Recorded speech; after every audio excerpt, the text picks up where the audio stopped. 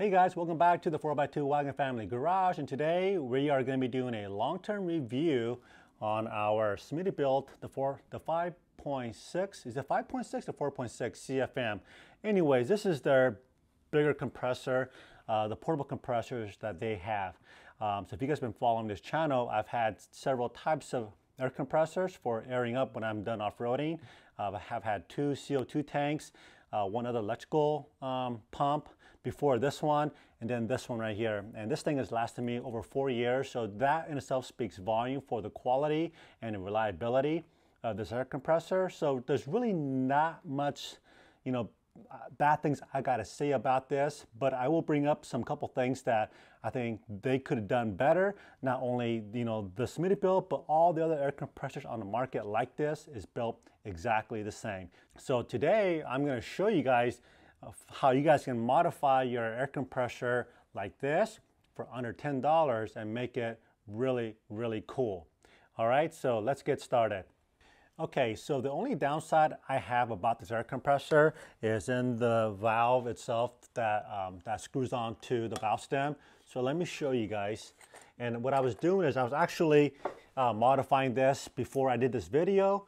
And then I stopped and I said, you know what, I'm going to share this information with you guys because I think for under $10, you guys can make this air compressor or this type of air compressor way better, because this is the biggest pain in the butt about this type of air compressor is this valve stem attachment that goes onto your valve stem. Okay, so what I ended up doing, basically this was here like this.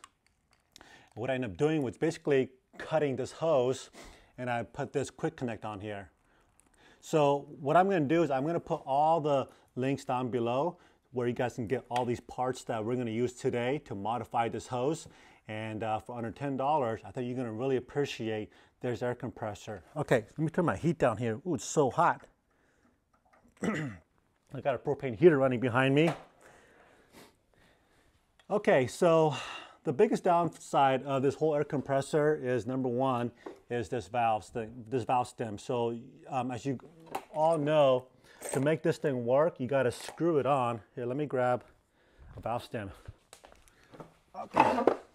So as you guys all know, to make this thing work, you got to screw on this valve stem like this.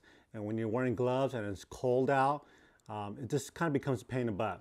Okay, but it's worked out really fine, no issues, but it is a pain in the butt.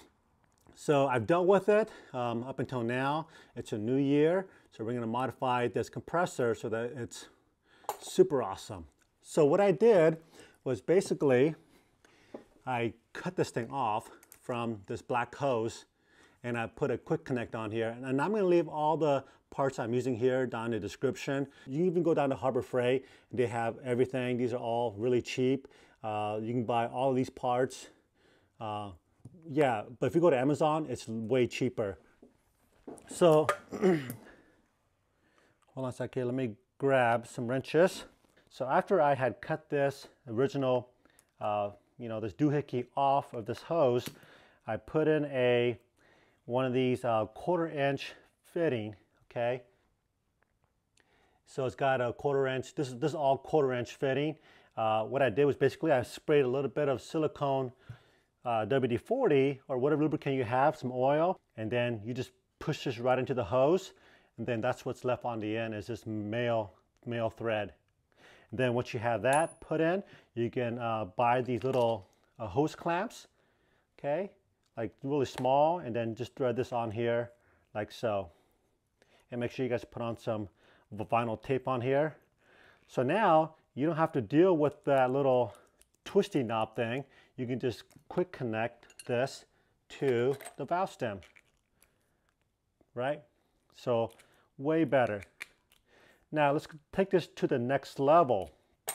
Now we all know that every one of these gauges that are on these air compressors is completely worthless, because all this thing tells you is how much air is going in.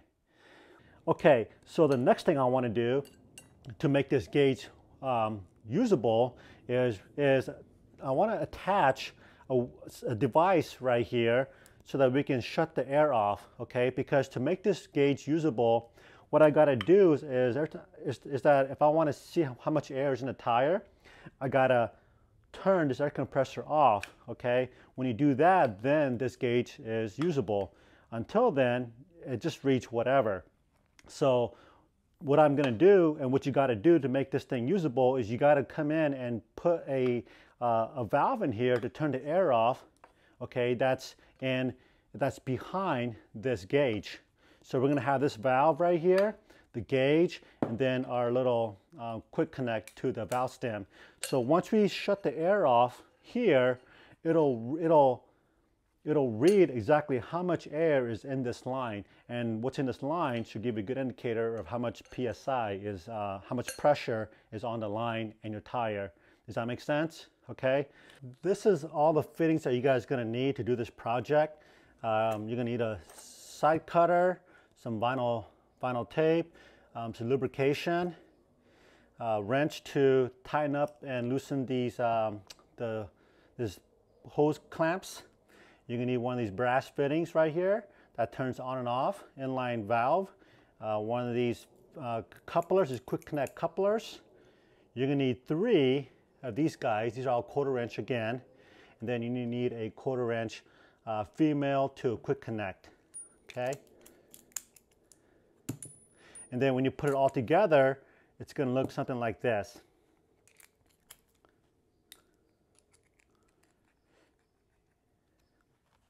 And I think this will make sense to you guys. Oops.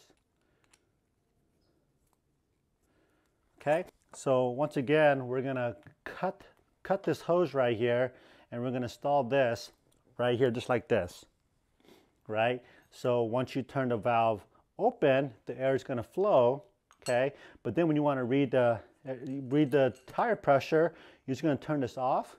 Then this gauge will read accurately, or fairly close. So that's going to be the key.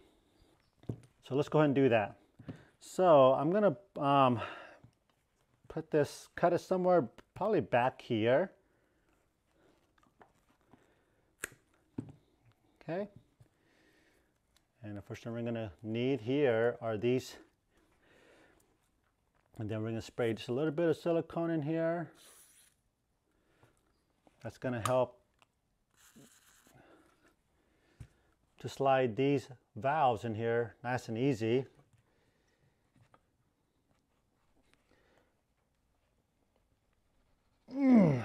Okay. Then the other side. There you go. Let me grab a towel here. Okay, and then you're going to use these hose clamps to come in here and clamp the hose on that little insert.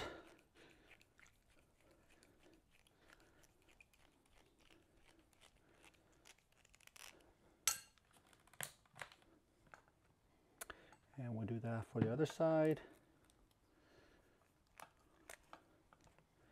Now we may have to come back here and adjust these clamp directions. Sometimes these little things get in the way, so, but we'll see. Okay, there you go.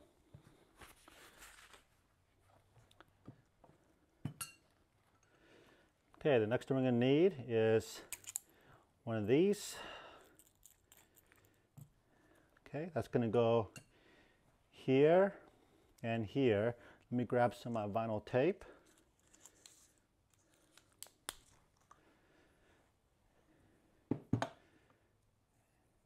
And the key to putting these things on is you want to go clockwise.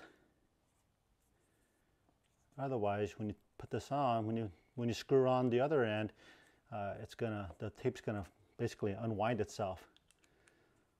Okay. There you go. And we'll tighten that up a little bit more.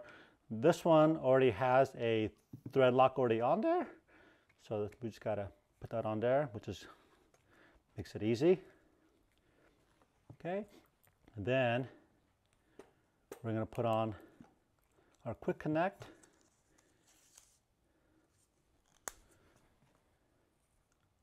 Once again, you guys, I'll leave all the part numbers down below, and everything you see here is for a 1/4 inch MPT.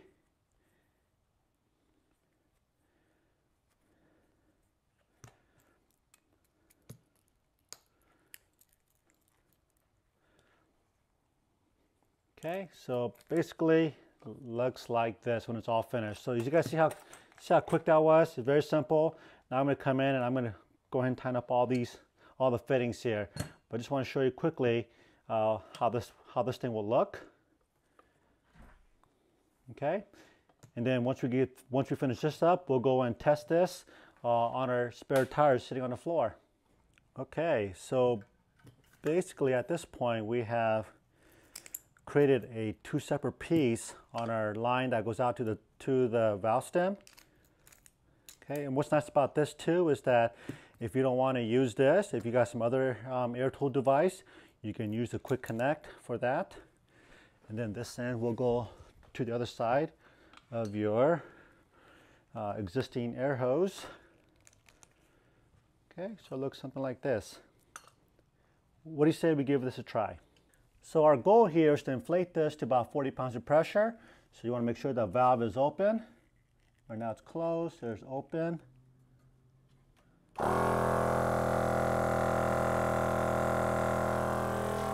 I'm going to turn on the car.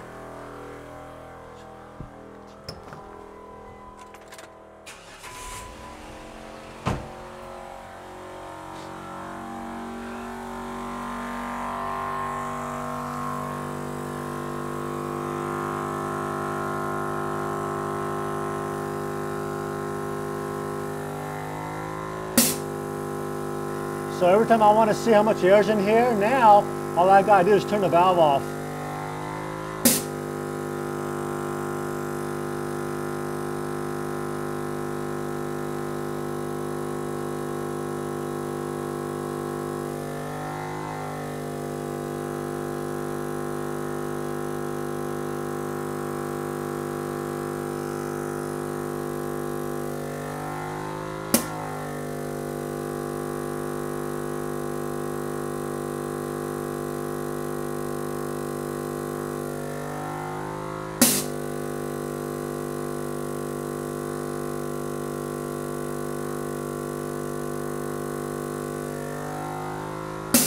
Okay, so that right there says just over about 41 pounds of air. Okay, there you go. Now let's pull this valve off, this quick connect, and we'll check it with our air gauge. And we are at about 39 according to this, and this one said about 41. So we're very close.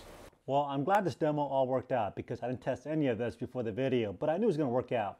So I hope you guys found this demo and this little hack and little re-engineering of your existing air hose has brought some value. I know it did for me. This is going to be a huge convenience factor next time I go and air up off the trail. So let's go over some of the few things again, some of the benefits. So we removed the existing quick dial disconnect or connector doohickey with a nice brass quick connect up here.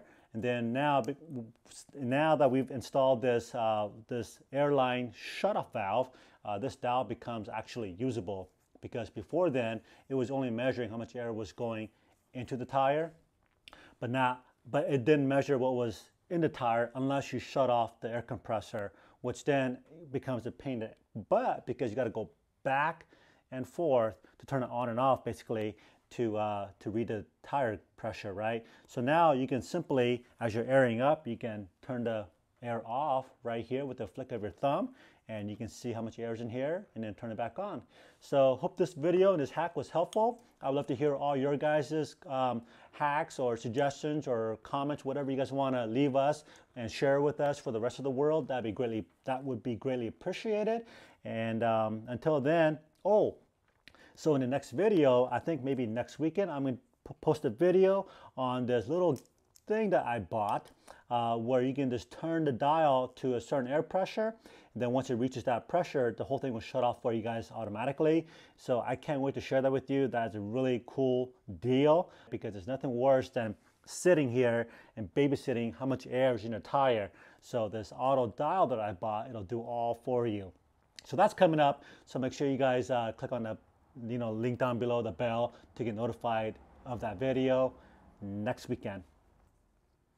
So until then, we want you guys to be safe out there in the COVID world. Be kind, courteous out there in this crazy environment. We love all of you guys. We want to thank you all for your support. And we'll see you guys in the next video, and God bless.